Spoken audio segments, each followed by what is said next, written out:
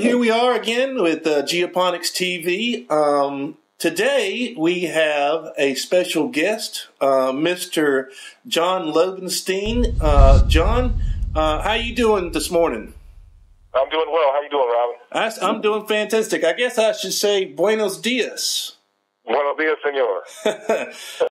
Well, John, I'll tell you what. Let's start out. If you could tell me a little bit about what you do as a golf course, or as director of agronomy, and I believe, let's see, you're in with the Montgomery County Revenue Authority, just outside of Washington, D.C., correct?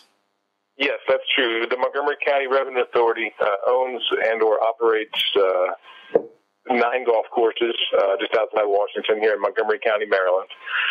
I'm the director of agronomy for the 9 courses, so I oversee the superintendents at 8 courses, and I also have superintendent responsibility at 1 of the courses.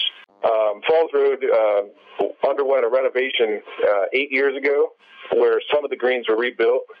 So I'm managing 13 push-up greens from they're 50 years old. They're nice bent POA greens, nice perennial POA. And when I can control the water, they are a joy to manage because they hold on to the nutrition. The putting surface is nice.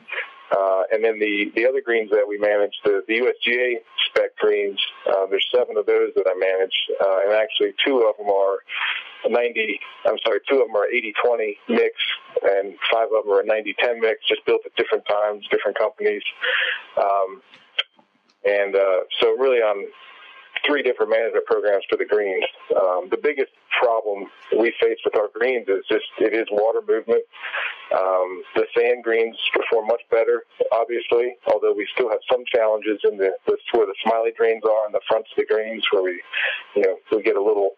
It holds on to the moisture, get a little black layer down there. Mm-hmm. I kind of got turned on to the Geoponics products. I came across you guys on Facebook, and I said, you know what? I started reading some stuff on the website, and I said, I want to try this because I've used a lot of different wetting agents over the years, and I just really haven't been totally satisfied with any of them on a consistent basis. They'll be fine maybe in the spring, and I just don't find that they're successful for me.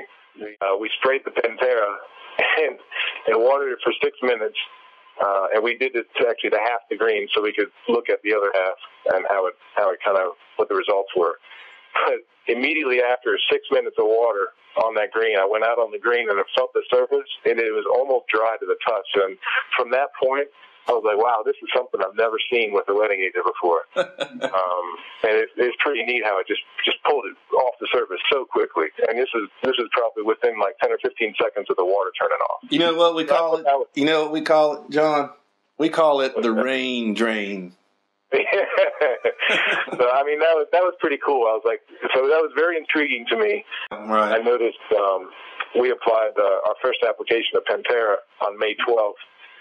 And then the second application with the Agriox on May 17th, and we saw right away how much more quickly the water was moving through the profile. Yeah. And then we kind of got into a little dry stretch. So I was like, you know what? I'm not sold on it yet, right? Because okay, it's dry.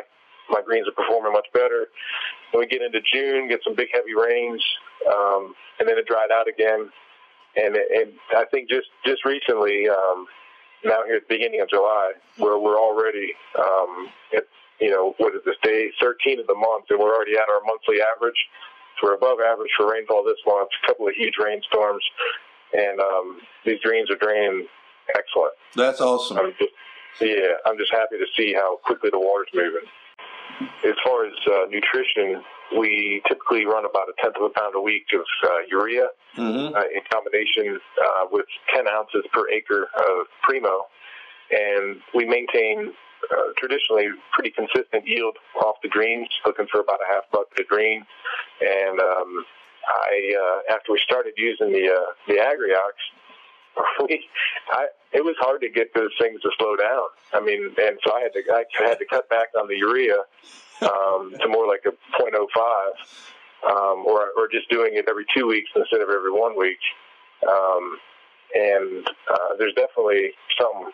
So, well, I mean, Yeah, go ahead, John. There's something interesting with the Agriox too. And what I didn't necessarily expect is, we've been using it on some of our sand-based greens, like in the smile drain areas, and I've got one of them.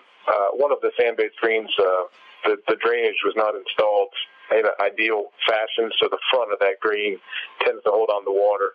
So we've been spraying it up there too, but we saw a similar increase in clipping yield on the sand-based greens from the Agriox as well as on the push-ups. Right. Another question, John. When you had you mentioned some black layer. Are you still having some challenges with that, or how did that work out? Oh no, actually, yeah. I meant to say that the black layers, it's not there.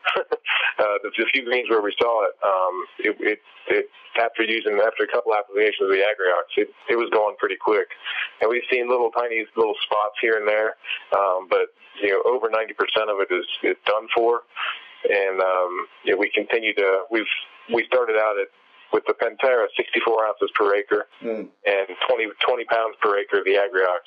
And now we've cut back on the Agriox. Now we're about 10 pounds per acre on these areas. And we actually switched from Pantera to Hydrohawk on the sand-based greens because the water is moving so quickly through the sand greens. Right. Hydrohawk has a little better holding potential up on the top there. Right. Now, you have another club up there that just started on this as well, didn't you? Yeah, actually, this is actually even a more dramatic result over here at the Laytonsville Golf Course. Superintendent Galen Evans was talking to me about one of his problem greens. His greens overall perform pretty well. He's got one in particular just has severe drainage issues. It's another old push-up green, heavy clay soil, kind of pushed up out of a swampy, wet, mucky soil. So it's really not ideal growing conditions. And he applied the Pantera week one, and he got some rain and stuff. He's like, John, I don't know. This stuff it's not moving the water like you said it would. And he came out week two and made another application with the Agriox. I was like, Galen, just give it a shot here. And he said it was unbelievable, the difference after that second application. And his black layer, he applied it in the morning. By 2 o'clock in the afternoon, he could not find any black layer on that green. I think your situation is quite remarkable, and I'm really glad. I'd really like to keep up with how that all kind of works itself out with that new area that he had applied it to. Well, John, listen, I certainly appreciate you taking the time to talk with us today. It's always a pleasure to speak with you, and we will be following up with you maybe towards the latter part of the season and kind of see where we've gone from there, okay? All right, sounds good. Hey, Robin, it's always good to talk to you, man. Thank you so much. Muchas gracias, de verdad. Con mucho gusto, señor. Tenga un buen día. Okay, igualmente. All right, adios, man. Bye.